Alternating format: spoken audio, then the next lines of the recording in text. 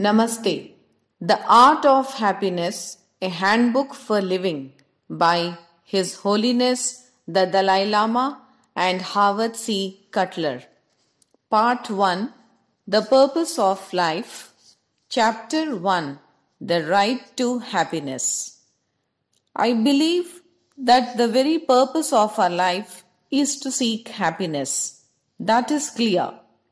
Whether one believes in religion or not, whether one believes in this religion or that religion, we all are seeking something better in life. So, I think the very motion of our life is towards happiness. With these words spoken before a large audience in Arizona, the Dalai Lama cut to the heart of his message.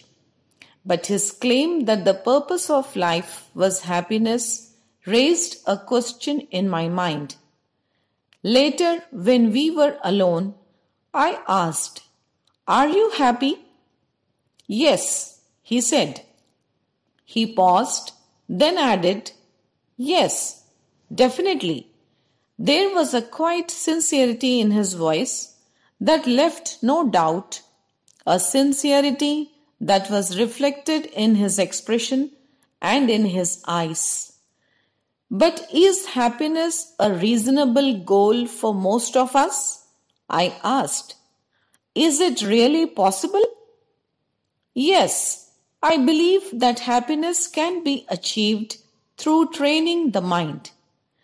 On a basic human level, I couldn't help but respond to the idea of happiness as an achievable goal.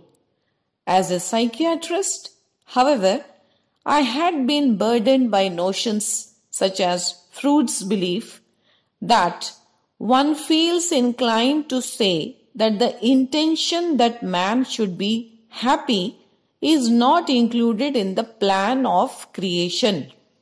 This type of training has led many in my profession to the grim conclusion that the most one could hope for was the transformation of hysteric misery into common unhappiness. From that standpoint, the claim that there was a clearly defined path to happiness seemed like quite a radical idea. As I looked back over my years of psychiatric training, I could rarely recall having heard of the word happiness even mentioned as a therapeutic objective. Of course, there was plenty of talk about relieving the patient's symptoms of depression or anxiety, of resolving internal conflicts or relationship problems, but never with the expressly stated goal of becoming happy. The concept of achieving true happiness has, in the West, always seemed ill-defined, elusive, ungraspable. Even the word happy is derived from the Icelandic word hap, meaning luck or chance. Most of us, it seems, share this view of the mysterious nature of happiness. In those moments of joy that life brings, happiness feels like something that comes out of the blue. To my Western mind, it didn't seem the sort of thing that one could develop and sustain simply by training the mind. When I raised that objection, the Dalai Lama was quick to explain. When I say training the mind, in this context, I am not referring to mind merely as one's cognitive ability or intellect.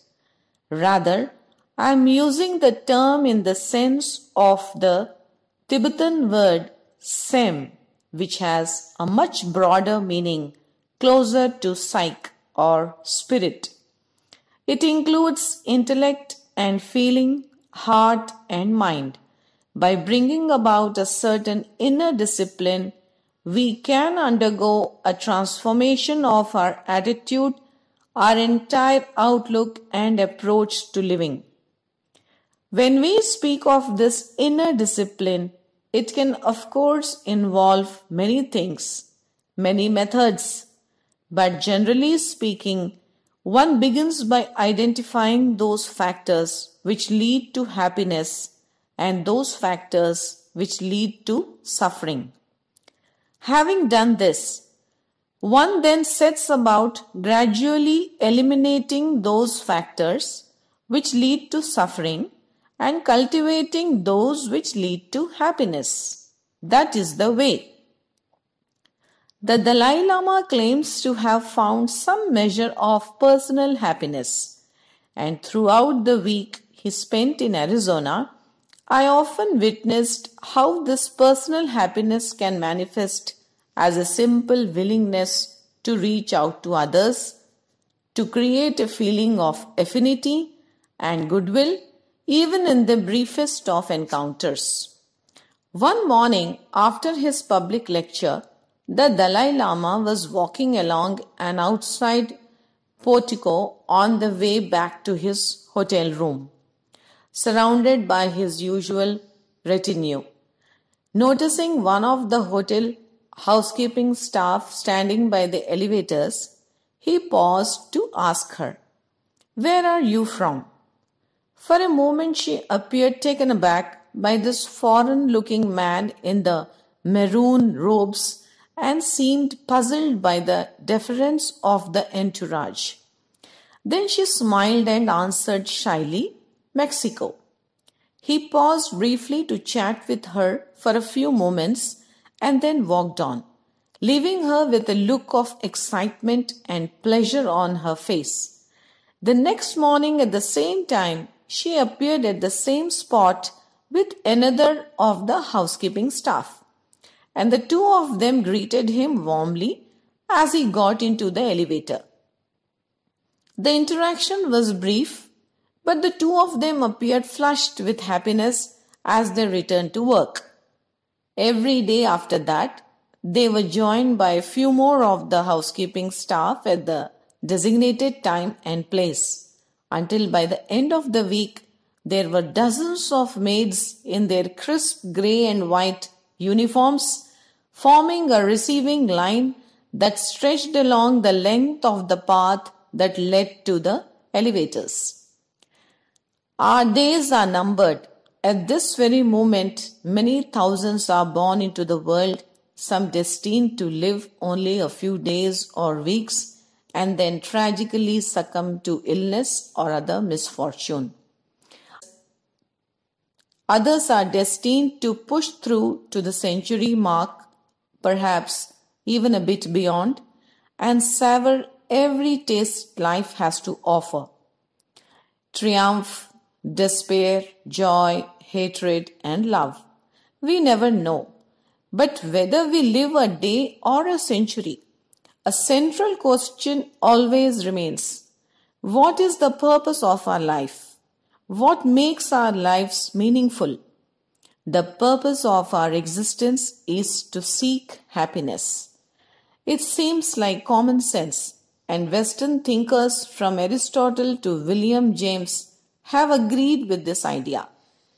But isn't a life based on seeking personal happiness by nature self-centered, even self-indulgent? Not necessarily.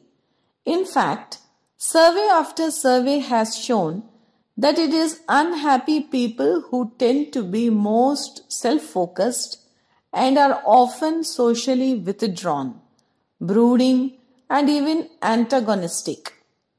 Happy people, in contrast, are generally found to be more sociable, flexible, and creative, and are able to tolerate life's daily frustrations more easily than unhappy people. And most important, they are found to be more loving and forgiving than unhappy people. Researchers have devised some interesting experiments demonstrating that happy people exhibit a certain quality of openness, a willingness to reach out and help others, They managed, for instance, to induce a happy mood in a test subject by arranging to have the person unexpectedly find money in a phone booth. Posing as a stranger, one of the experimenters then walked by and accidentally dropped a load of papers. The investigators wanted to see whether the subject would stop to help the stranger. In another scenario, the subject's spirits were lifted by listening to a comedy album. Then they were approached by someone in need, wanting to borrow money. The investigators discovered that the subjects who were feeling happy were more likely to help someone or to lend money than another. Control group of individuals who were presented with the same opportunity to help but whose mood had not been boosted ahead of time. While these kinds of experiments contradict the notion that the pursuit and achievement of personal happiness somehow leads to selfishness and self-absorption, we can all conduct our own experiment in the laboratory of our own daily lives. Suppose, for instance, we are stuck in a traffic. After 20 minutes, it finally begins moving again at around parade speed. We see someone in another car signaling that she wants to pull into our lane ahead of us. If we are in a good mood, we are more likely to slow down and wave her on ahead. If we are feeling miserable, our response may be simply to speed up and close the gap. Well, I have been stuck here waiting all this time. Why shouldn't they? We begin then with the basic premise that the purpose of our life is to seek happiness. It is a vision of happiness as a real objective, one that we can take positive steps toward achieving.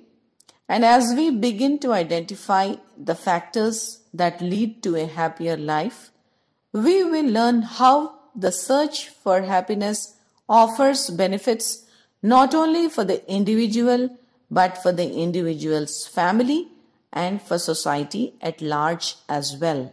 Thank you.